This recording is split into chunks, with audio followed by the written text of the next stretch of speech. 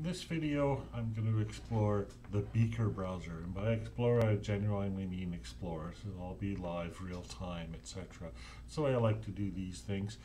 The Beaker Browser can be found here at https://beaker, B-E-A-K-E-R, browser, browser.com. And here's the website. So what the Beaker Browser is, as the website says, it's an experimental browser for exploring and building the peer-to-peer web.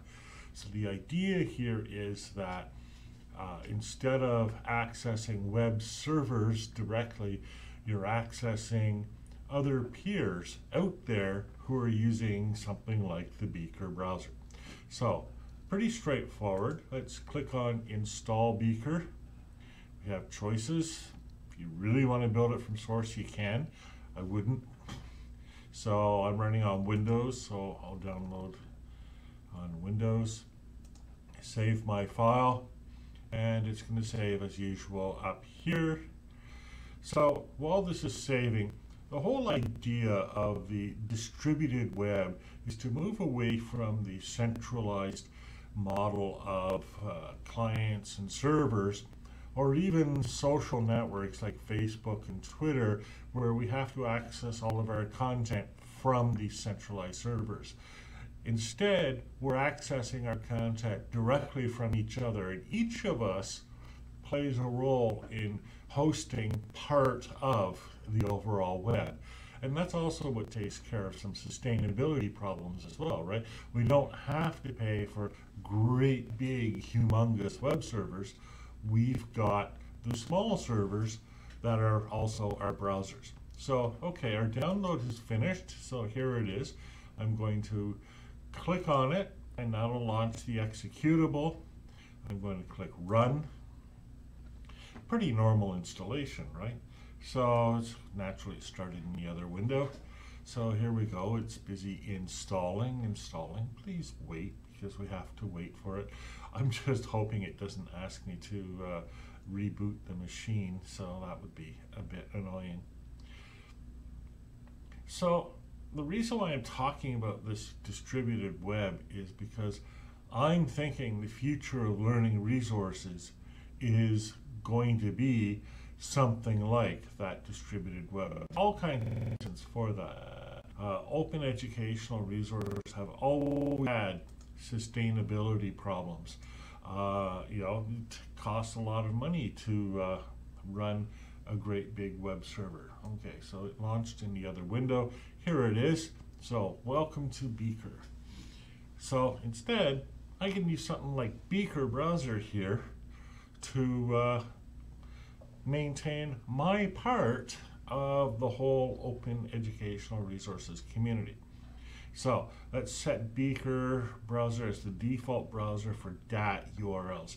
DAT is, instead of HTTP, DAT is the new prefix that we use for distributed web URLs. So I'm going to set that as yes, because I don't have anything else to do this.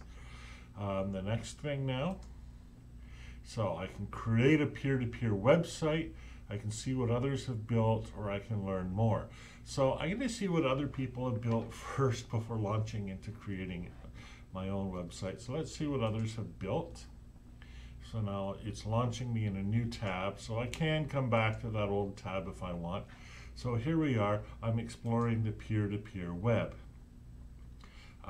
So there's not a whole lot so far.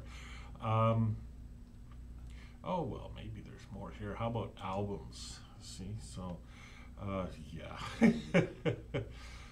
Destroyed with science, digital devices.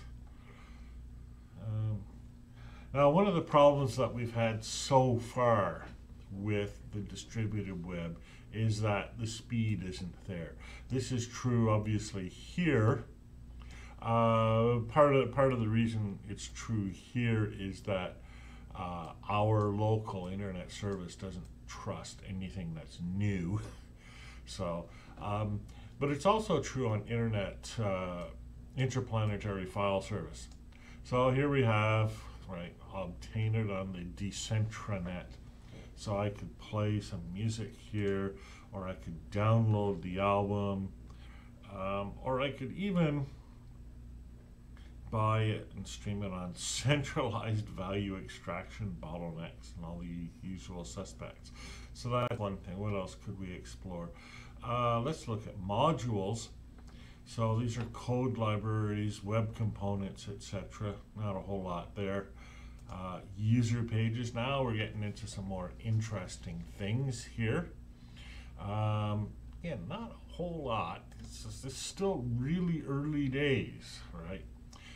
You wouldn't think so. The DAT protocol was actually developed back in 2013.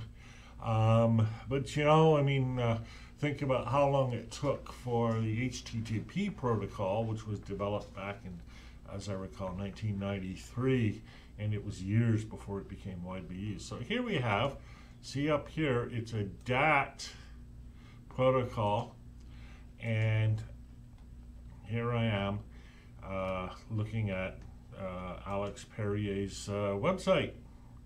And see, there's various other DAT URLs. And now we're moving pretty quickly because we know where his website is. So let's have a look at another site.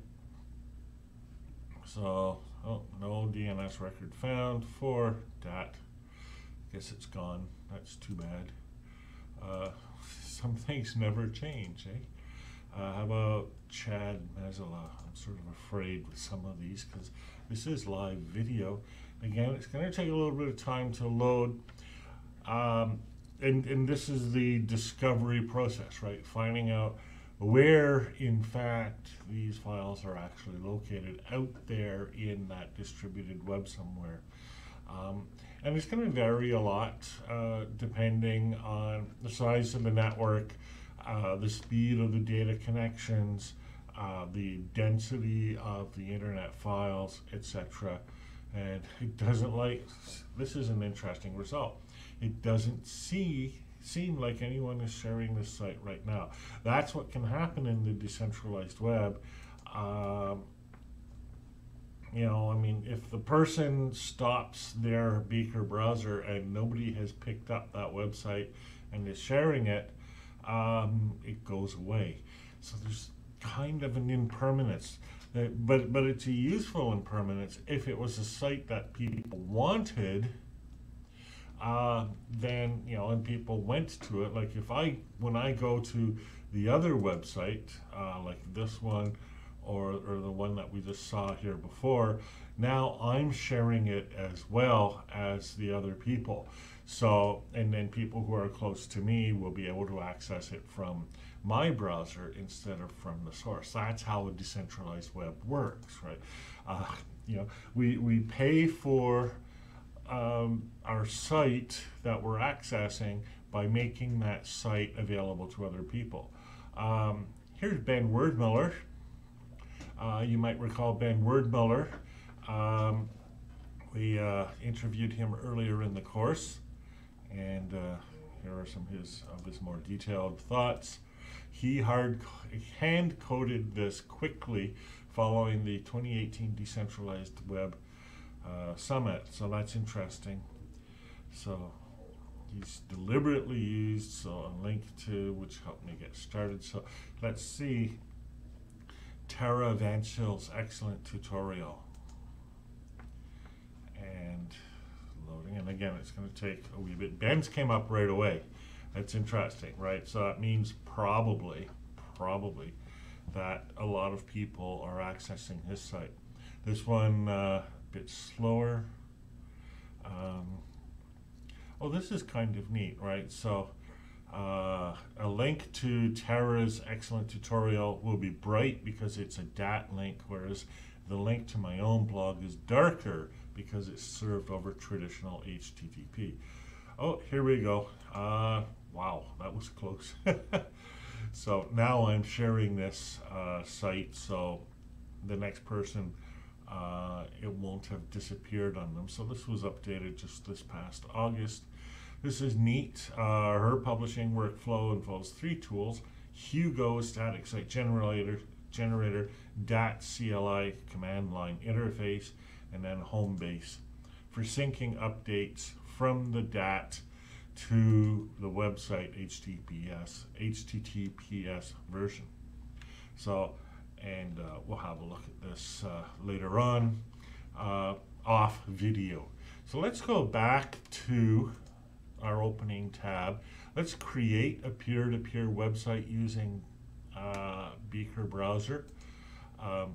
So I just click on that, and so here's my new untitled website. So I'll call it Stevens Web, which takes me back to the early days of the web, back in the 1990s when Stevens Web was back then my original website. So now, so these are the files, okay? So this is the network activity. Nobody's looking at my website. And here are the settings. So now see, I can set a local folder to access this site's files from outside the browser. So Stevens test.dat website. Oops, that's not a dot. Website. And save. Okay. You can even have a donation page, and Beaker will show a heart icon.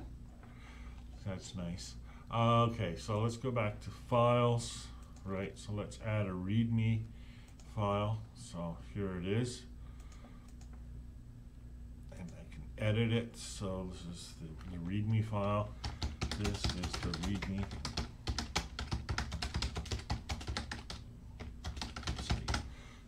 So let's save that. Let's look at the preview mode. So it doesn't look like much. Oh, this is the open. Okay, so this is my website in preview mode. So let's come back here now. And we'll go back to, see, now this is interesting, right? This is the list of all the updated versions and all the versions that I've added to this. So what I really want to do is add a file. So let's do a plus, and actually I could either create a file or import files.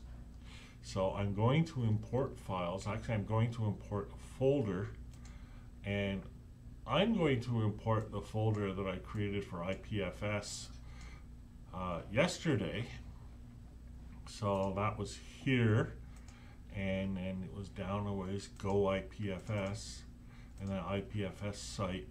I'm actually going to add that and see if that works, and there it is, right? So now let's open the preview. Still looks the same, okay, because I need to create a link to my IPFS site, I guess. So index.html. Here's my index.html site. And so let's create a link to my IPFS site. So I want to edit this. So I'm editing it now. So href equals IPFS. So let's just make it really clear that I need a subdirectory here. IPFS site. Okay, save. And so review one change. So there's the one unpublished change. But let's go back first. We'll open the preview. Here's the link to my IPFS site, and it couldn't find it. Wonder why. I don't know. Probably because I had a bad link.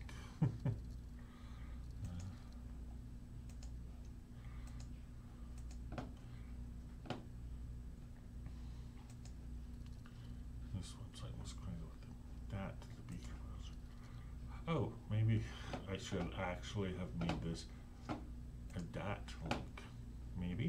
Maybe. So let's go back to index. Let's do a dat. Oh, how do you do a dat link?